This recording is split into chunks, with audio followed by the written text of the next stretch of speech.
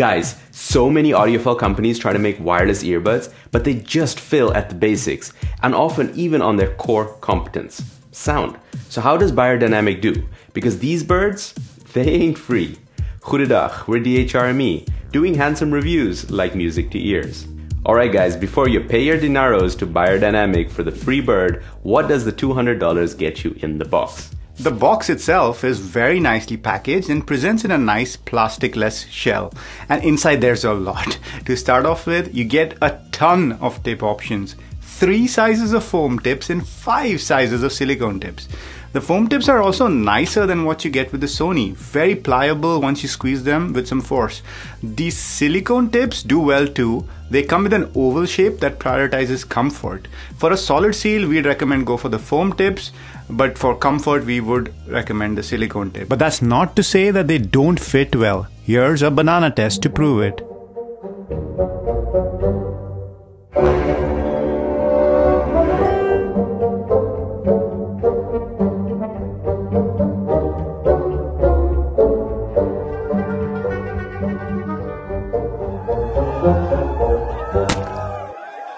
And it's nice to have the choice in the box. Very few companies do this. And also a shout out to that orange color. We're all about it. If you like it comfortable in bed, you don't want to wear too much, and that includes these earbuds since they stick out a little bit and we don't think they'll work for side sleepers. Staying on the superficial, these buds look kinda nifty with that band running across the face of the earbuds, and the LED indicators add a nice design element. They come in 2 colors, the sleeker black and the white that we have here. The buds are IPX4, so you can feel fairly confident of using these to work out in liquid-full but dust-free zones, since the X means extra useless at resisting dust. And speaking of the face of these buds, that's where the touch controls are housed. Let's start with the basics. The touch controls are very responsive, and we think that the hardware is quite good. But what good is hardware without good software? And here we think that the BeyerDynamic could have done better. To begin with, they seem to like this gesture of tapping once and then holding. It's how you control volume and how you pair the buds once they're in the case. Pretty non-standard and takes some getting used to.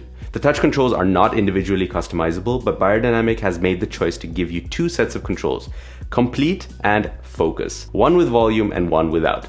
Not quite sure what that's about. Oh, and speaking of volume, 1 notch of volume adjustment is like 2 to 3 clicks on a phone. Not great. And from an audio company, we would have expected more finesse here. The case is a bit bigger than the average case, but still quite pocketable. It also supports wireless charging, which is always great for topping up that battery.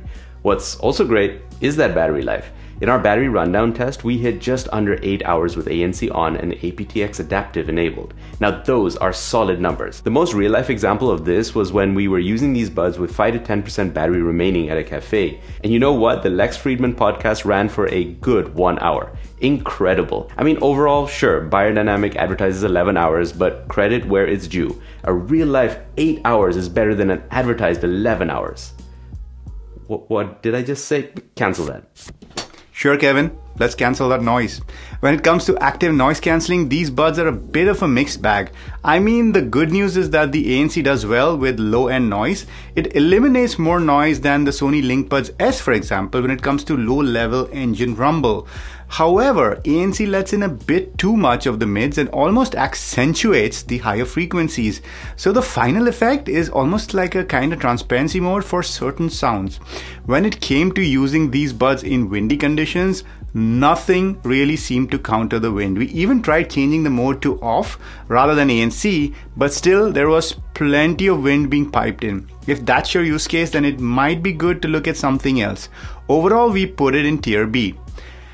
And B stands for BeyerDynamic also in terms of transparency for us, because even though the clarity was quite good, the overall volume levels were lower than many other buds we've tried. We put it at the same level as the Soundcore Liberty 4, very much a tier B. You did feel like the outside world was being let in, but much softer. To the extent that this was fine for maybe listening to loud announcements, but not necessarily to have a conversation comfortably.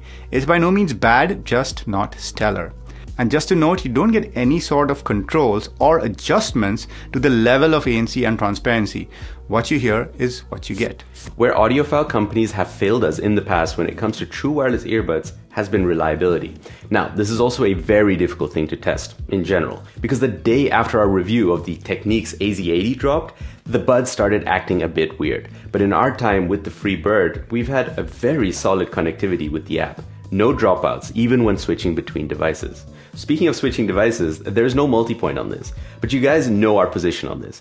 If you have exactly 2 devices, multipoint is useful. But if you're living that multi-device life, having a pull connection feature where you select the earbuds from the Bluetooth device list to immediately connect, that is infinitely more valuable. BeyerDynamic is a bit funny about this. They've even branded it calling Barge in Dynamic Connect. Must we brand everything, guys? Really? In that case, we're calling you guys the DHRME Army. Thank you for your service. But still, that's a feature we love and these buds come with it. You also get Google Fast Pair on board and there's a wear sensor that you can use to play or pause your music based on if these buds are in your ears. It worked pretty reliably for us. There are some more extras like Amazon Alexa built in. Sure, there's also a low latency mode for you gamers out there, but in general, like watching videos on YouTube, we didn't notice any latency. Oh, and the voice prompts are either in English or German. Jawohl. The only little but we have is that the app doesn't show up as BeyerDynamic or Free Byrd, but why? The BeyerDynamic actually did fairly alright for calls in a noisy situation. The noise suppression is decent and it isolates the voice pretty well. In wind, it struggled though. Admittedly, we did put it up against a heavy hitter, the Sony LinkBuds S. A gentle breeze should still be alright as our full samples for our Icicle and above members and patrons show. Pop, pop, popsicle. Ice, ice, icicle. 1, 2, 3. The LinkBuds S has been... In terms of Fuckman controls, the BeyerDynamic's giving us the Byrd. On the buds, you can only accept, reject, cycle, and end calls. No mute controls. Volume controls do work on calls though, if you're using the complete set of controls. So sound, this is what you came here for, right? In terms of sound, these bring big sound. My God, that bass, I was really not expecting that. As a recording company, I'd expected more of a neutral tuning, but that sub bass is boom, boom in your face. Did it affect the overall sound signature though? Well, surprisingly not really.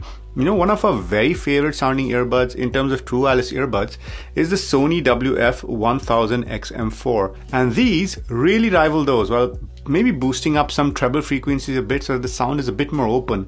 I do slightly prefer the timbre on the Sonys though, and the Beyers can, I can't believe I'm saying this, come across more bass heavy. On a non-Snapdragon sound Android phone using just aptX, they do sound pretty decent too, but the max volume is a bit lower than on aptX Adaptive. Overall, these are pretty loud, but not the loudest, and most of the Sony wireless earbuds, for example, or the Status Between 3A and C, deliver much higher peak volume. But again, fair warning, these are plenty loud if you're not hard of hearing or don't have very quiet recordings. The soundstage is pretty wide, and overall these buds sound great. Albeit sometimes at lower volumes they tended to sound a bit bland, so they're not taking that Fletcher-Munson curve into account. The EQ shift while moving from normal to ANC definitely adds a bit more low end, but otherwise the sound character stays pretty much unchanged. So if you're someone who likes a slight V shape in their sound, these are a very good choice. And for an even more V shape, there's a preset, literally called V-shape, that pimps up the two edges of the V even more. Sure, the mids get a bit scooped out, but yeah, that's what a V-shape is. Or maybe we're just getting old and can't hear the treble frequencies as well anymore. Oh, and speaking of compensating for your hearing or lack thereof, there's Sound Profile, a hearing assessment that makes you listen to a beep through the sounds of crickets mating in the jungle and determines how well you hear. And here we were super happy with the results. You can even choose how much of the adjustment you can apply. Even using the maximum richer setting, stuff sounded good.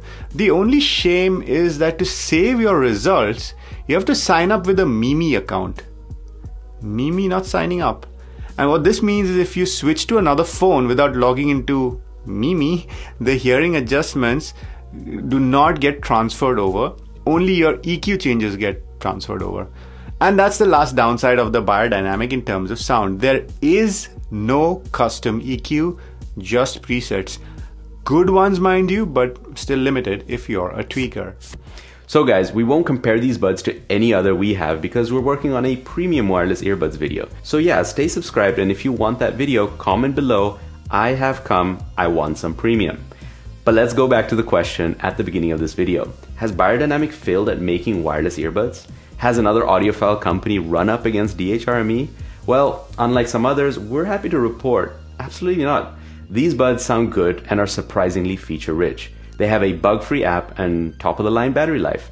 Unless you want the best ANC and transparency and make calls in very challenging conditions, we don't think you can really go wrong with these buds. But whether these are the best true wireless earbuds money can buy, that's a story for another video. Buying these premium buds is great for content but terrible for our wallets, but that's what we did for this video. We try to keep it honest and we don't accept money from the companies whose products we review. So thanks for continuing to support the channel as a YouTube member and a patron. And Tested Tier members, you're in for a giveaway. And if you're not a member yet, you can still join and get in on that giveaway. You might become a buyer of the buyer. And we've been DHRME. Namaste.